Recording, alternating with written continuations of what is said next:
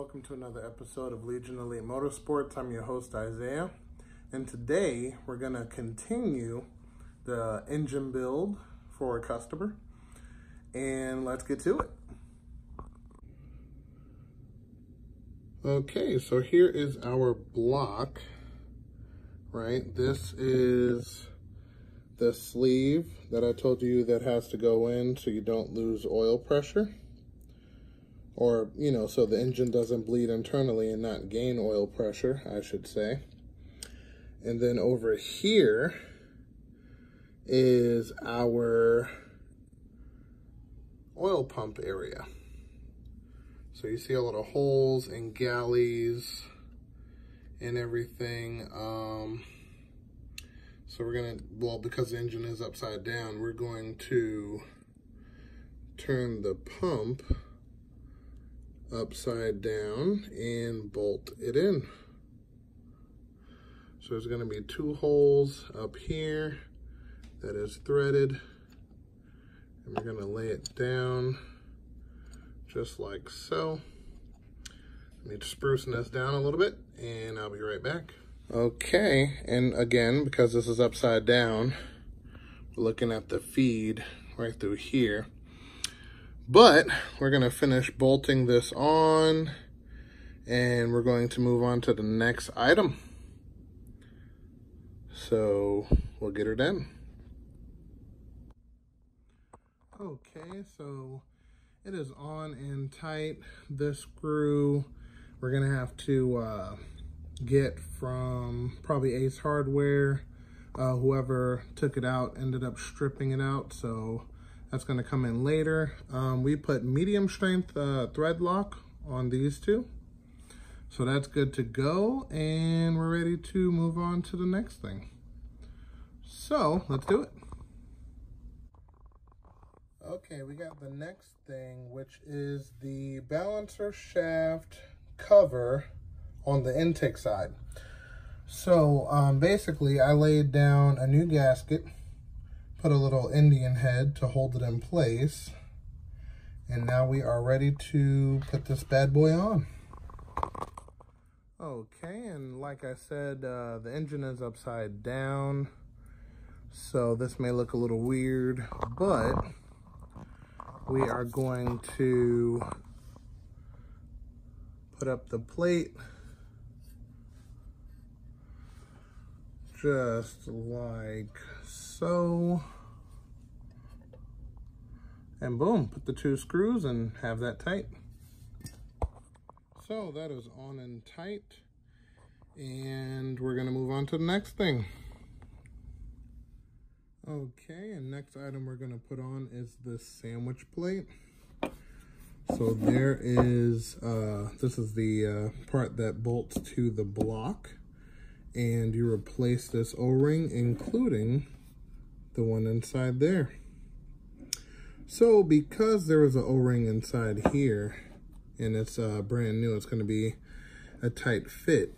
So this lays down like that, then this goes inside. This increase in diameter, you lube it up with your Lucas, and you take it from there, and then on this side is where your oil filter bolts to.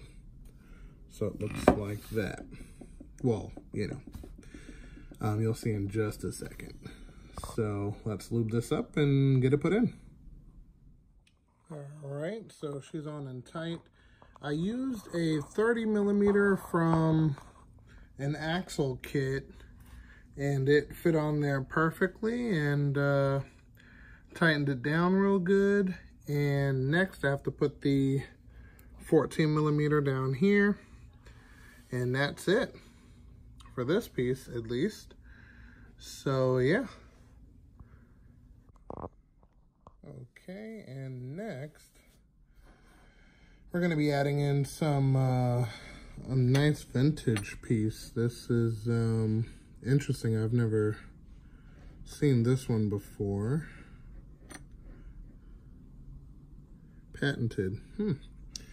Well, we're going to be adding in this piece, including the sprocket that holds up the bracket that holds up the cam gear.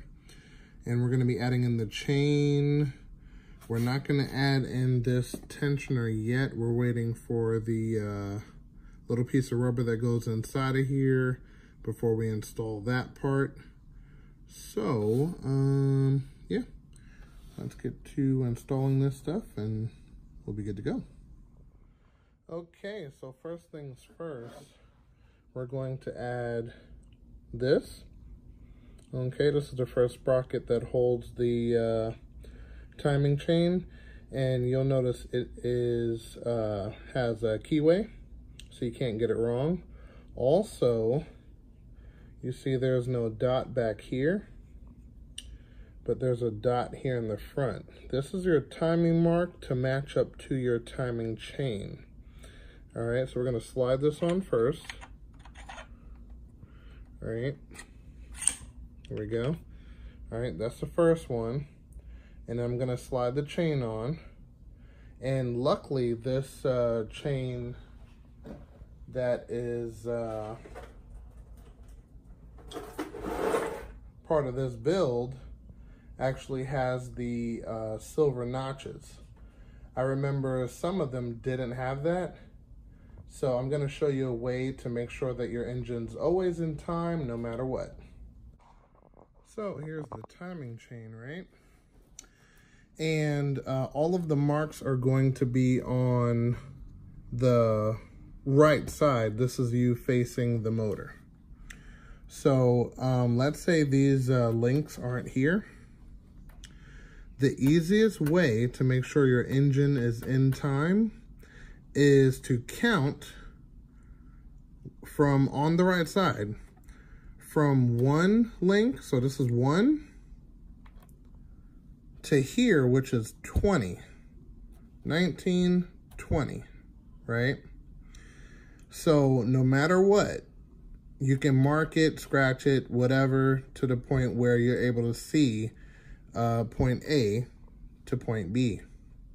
So that's like the #1 way, if you don't have these chrome links, to make sure that your engine is in time. Okay, so that's just a little FYI, and that's very important because if this is off, everything else is off. Luckily, this is a non-interference motor, so the pistons will never touch the valves unless you have like an extreme cam with a flat top piston. But other than that, these are non-interference motors, so you're safe. And that's, of course, if you do the timing wrong. It won't run right, it'll feel funny, you get the point. All right, so we're gonna install the cam holder and the cam sprocket, and we're gonna slide this chain on. So, I have the spring tensioner in there just for right now. And then up here you can see the timing gear. And there's a mark on that also. So there's one there. And then one at the base. See, it's behind. Let me clear that up. So it's behind that. And that is exactly in time. So that is done for right now. And next, we're going to get into the rear main seal. Get that on there, and yeah, let's do that. Okay, here's the rear main seal. Weapon of choice, flathead and hammer. Now, don't go too crazy. Granted, this backing for the rear main seal, not the seal itself, but not the surrounding, but the actual seal itself has steel all the way around it with, you know, the rubber and everything. So you can definitely slide it into here. Give it a couple taps. Don't go crazy, but give it a couple taps until it's flush with this. This one's a little damaged, but it should not leak or have any problems, especially in this area. Should be fine. And basically what you want to do, and you should always do, because if you don't, you're going to burn this seal out if you don't, is you have to lubricate it. So, you know, basically lubricate this seal just on this surface right in here on the inside. Just lubricate that, then bolt everything up and you're good to go. So we have the gasket and everything for it. We are going to prep this for that, and everything should be ready to go on. Okay, so while this is drying, I'm going to move on to the next item. And granted, we're not going to be putting on the timing chain cover just yet, but we are going to install the front seal while the rear seal is drying. All right, let's do that. Okay, here she is in her chromed out Mac Daddy form. And what we're going to do is we're going to install the front seal and also the seal for this, I forget what this is for. This is for the adjuster. So we're going to lay down both gaskets. Well, a gasket and the seal, rather. And we will be good to go on this. Okay, here's our seal, and here's our front main seal. So we're going to install this. Actually, this one's a lot easier to install. Probably get a rubber mallet and bump this all the way in, and that should be good to go. And then this one, we're gonna lay down some adhesive, which will be our weapon of choice, Indian head. And yeah, we're gonna bolt this down and pop this seal in, and then move on to the next item. Okay, so everything is on and tight. We got the seal in. We're gonna lubricate this the same, little assembly lube. This is on and tight, that's good to go. And next we're going to do the oil pump chain. And I'm gonna show you how that goes on, and we'll take it from there. Okay, the rear main seal is in. And we got the lubricated seal there. And the housing is on and tight. And she's looking good. All right, now moving to the front. On this, you kind of got to go backwards to go forwards. So, in order to get this pulley on, you have to take this loose and then bring everything out together, including taking this down. Then you put the whole chain on, and then you slide everything forward together. Put your thread lock back on here, and your chain guides, and you're good to go. So that's how that went on, and I will still be able to take this piece out to get the little rubber piece that goes in the middle. So that's no big deal there. And yes, she's looking good. Okay, so we got some new components in today, and this is the piece that we were missing, and new spring. So I'm gonna end up using this one, because see, this one doesn't have the grooves cut out. It's actually smooth, which actually works better for tension. I can definitely tell this is an updated piece, because the original one had the grooves on it, and the spring was not this long. Definitely not. So I'm going to add this in and we'll take it from there. And here's the old unit. Yep, the spring is slightly shorter and not as thick. And you see the grooves on this one. So yep, we just swapped everything over. That goes in there. That rubber piece that's missing goes inside there. And that's it. And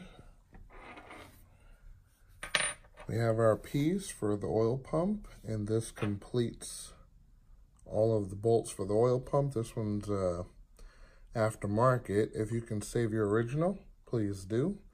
But let's put this in, and we'll be good to go. All right, that is in, on and tight. The new shape won't interrupt anything, and that's good to go. So next, we're going to do the timing chain cover. So let's get that prepped up and ready. All right. Then we lay down our new gasket for the cover. And of course, I use Indian head to hold everything in place. Works really good. I'm gonna wait for that to dry. And while that's drying and everything, we are going to put on our chain guards on both sides. And by the time that's done, it will be ready to have the timing chain cover on it, and we'll be good to go. Just like that, 4 bolts, it's on. 2 on this side, 2 on this side, and done. So now we're ready to put on that timing chain. Everything is dry and looking good. All right, timing cover is on. Next, we're going to do water pump, gasket, and pump. Make sure you don't mix up your screws for your timing chain cover, because there are some short and some long. All right, so let's get that going. All right, so water pump is on. Next, we're gonna slide in the crank pulley. All right, that is beautiful. All right, so we're gonna put a center bolt in here, and you want to use a little bit of medium strength thread locker on that, and that should make sure that doesn't back out on you. So I'm going to do that and pop that bolt in there, and that'll be good to go. Okay, so let me tell you what I've done. All right, so I've turned the motor, so the timing mark isn't going to be on the same link anymore. And also what I've done is I've added the pulley and this piece here. This person is going to be using Mega Squirt. So they're gonna have the coil-on plug and everything, and you can see everything that comes with it. And I believe the teeth is in the wrong position. I'll take that off. This is supposed to be up here for top dead center. So this will have to come off and get redone, but we're not gonna do that right now. We're just gonna make sure everything is in its place and take it from there.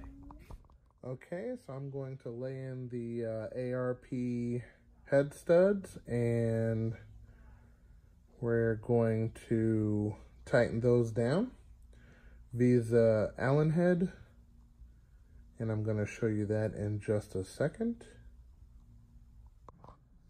Okay, so we are going to be putting in the ARPs via Allen head and the fastener lube assembly, which we're going to put on the base, which goes into the block, and on the top for the nuts. So we're gonna lube these up. These go pointing down, Allen key pointing up. And yes, we're gonna slide these in. Okay, so we got the studs in here, and that is looking right. Next, we are going to do the dropping of the head gasket. I'm gonna talk to you guys about that. So let's get to it.